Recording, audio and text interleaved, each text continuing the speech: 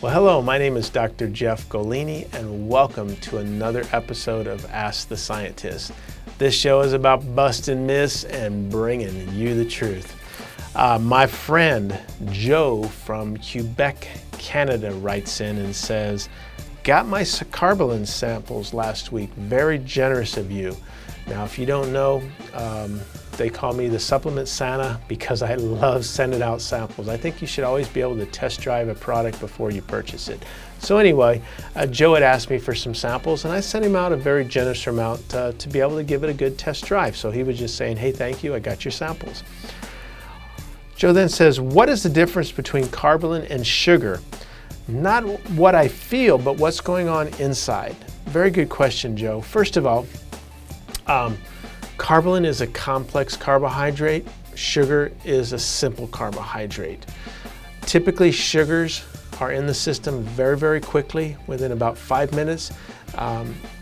They raise your glycemic index very rapidly, and then they drop off, so you get those sugar type crashes.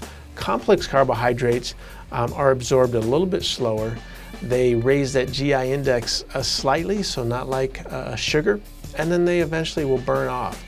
Now, Karbolyn is interesting because it's a complex carbohydrate, but it's absorbed as quickly as a sugar. So sugar, Karbolyn, within 5 minutes has spiked those glucose levels.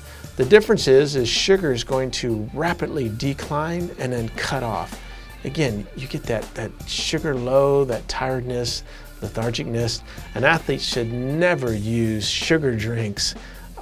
So stay away from, Gatorades and Monster drinks that have sugar in it. If you want a caffeine product, find a nice pre-workout or something that's sugar-free. And if you need electrolytes, don't use sugar water. Again, no good for you, counterproductive as an athlete.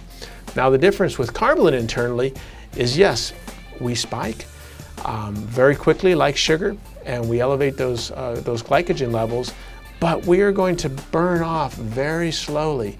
So if you just were to take 50 grams of Karbolyn, get on a treadmill, our studies show that within about 75 minutes, that's going to be gone. You don't feel tired, you feel well. Now the cool thing is, being that it's absorbed so quickly, Karbolyn can be used as an intra-workout at halftime, on the sidelines for a game, because again, it will continually replenish those glycogen levels, giving your muscles the fuel that it needs to burn. So that's kind of what's going on.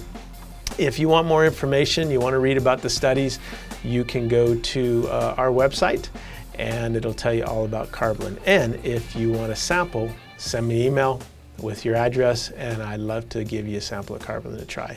Anyway, take care and we'll catch you next time.